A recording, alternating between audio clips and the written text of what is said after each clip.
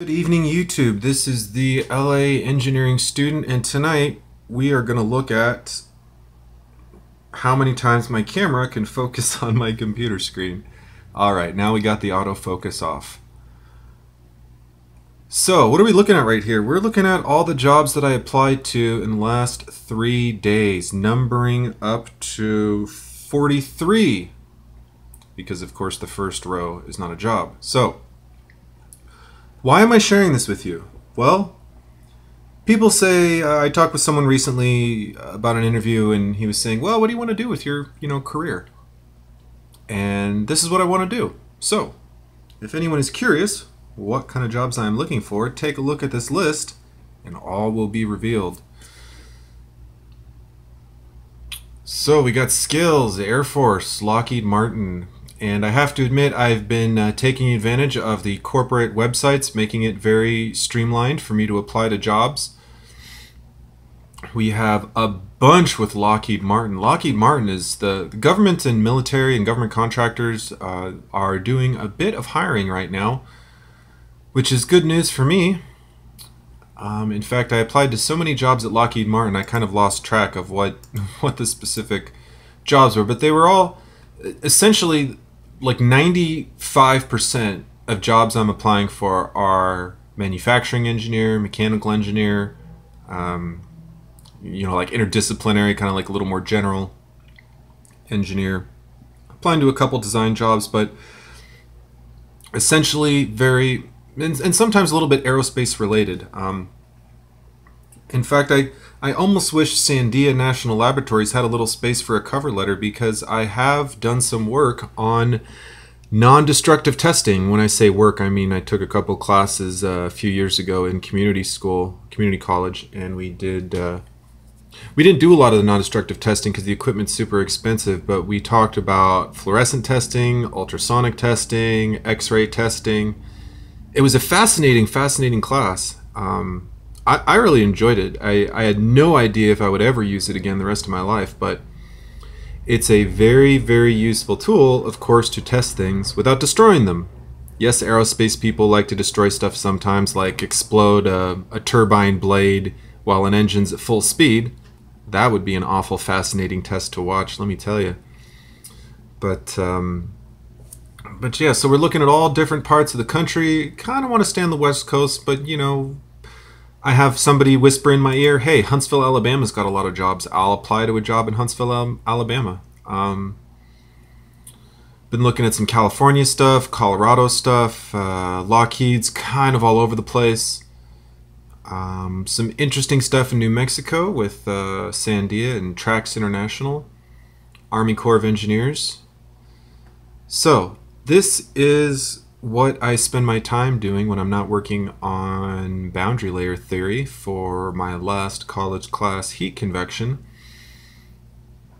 And I'm showing you this because if you want an engineer that's going to work hard and who's going to be persistent in achieving their goals, you need someone applying to over 10 jobs a day.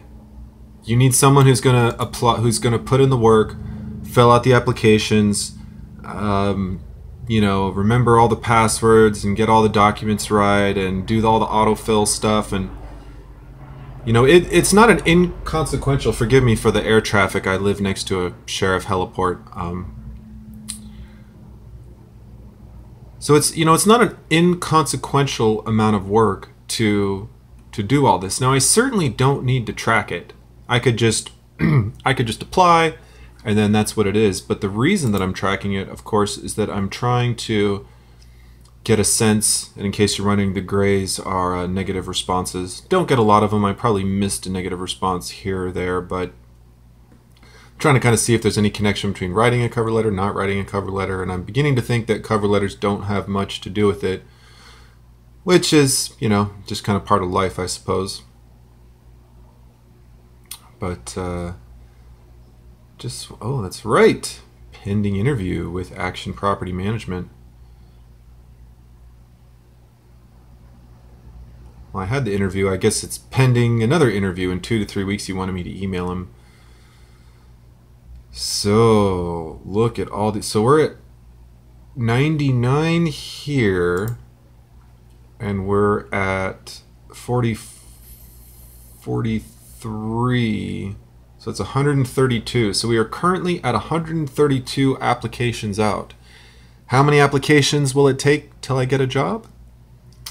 Well, I guess we'll find out. I'm hoping that it's under 300. But, you know, it's all right. Engineers like to analyze data, and they might like to be careful in the decisions that they make. So I hope that the company that does end up hiring me, it's a good fit, you know, because I want a good fit and the company wants a good fit. I don't just want a job to get a job. I could have had a lot of jobs. I've had a few careers in real estate and law and construction, and none of it was fulfilling, you know. I like pounding, you know, nails and cutting wood and selling homes and working on Exxon Valdez multi-billion-dollar multi-claim class action lawsuit stuff. It's all interesting, but I'm not passionate about it. I'm passionate about non-destructive testing. You know, I saw that one of these jobs was looking for non-destructive testing, and I was like, woohoo! I have some knowledge of that. You know, you're never really sure the stuff you do in school if it's going to apply directly for work or sort of indirectly. You know, it really depends on what kind of work you're doing. But at any rate, just wanted to share some of the stuff that I'm doing. I have some dinner that I got to get back to, and I got to get ready for class tonight at 7:25. Oh, class is so late at night, but that's okay. I don't turn into a pumpkin at 7:24, so it's not a problem. And speaking of hours, if you need me to work overtime, I can work overtime by appointment. If you need me to work weekends, I have worked weekends by appointment. Granted, if you want to pay me to work 40 hours a week and you're going to have me work 60 hours a week like maybe SpaceX wants to do, you better be as cool as a company as SpaceX. That's all I got to say. If you're cool, you're a big cool company and you're going to Mars, I might give you 20 extra hours a week. I might. But just thought I'd throw that out there. I have certainly worked overtime in my life. I have accepted the majority of overtime requests on me. Probably like 99 out of 100 requests made on me to work overtime. I have maybe 98. I can only think of two times in my entire life when I didn't want to work overtime. And both of those jobs I put an incredible amount of effort towards, so it wasn't like I was slacking off. Until next time, like, comment, subscribe, check out my other videos, please, and keep engineering.